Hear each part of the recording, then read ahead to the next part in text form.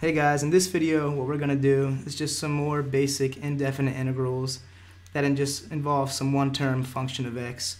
I want to do this just to make sure that some of the key concepts we pointed out in the video prior to this made sense to y'all and that you guys are definitely comfortable with what we're doing. So the first one we're going to take a look at is the indefinite integral of 3x squared dx. So again, the first thing we're going to want to do with this is just factor out our constant multiple 3 outside of our integration, which will in turn just leave us x squared dx inside of our integral. Exact same thing we did in the last video, but we're just going to get a little more comfortable with it this time around. So now we're ready to integrate it. So again, when you go to integrate this, we see that the power on our x is 2.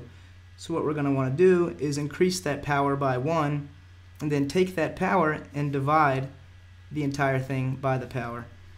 So long story short, what this will leave us with is 3 times x to the second power plus 1 divided by 2 plus 1, and then again plus our constant of integration c. So after we clean this up a little bit, what you'll see is that we'll be left with 3 x to the third power divided by 3 plus c. Again, what you can do here is notice that since we have a 3 in the numerator and also a 3 in the denominator, we can go ahead and cancel them out, which will leave us x cubed plus c.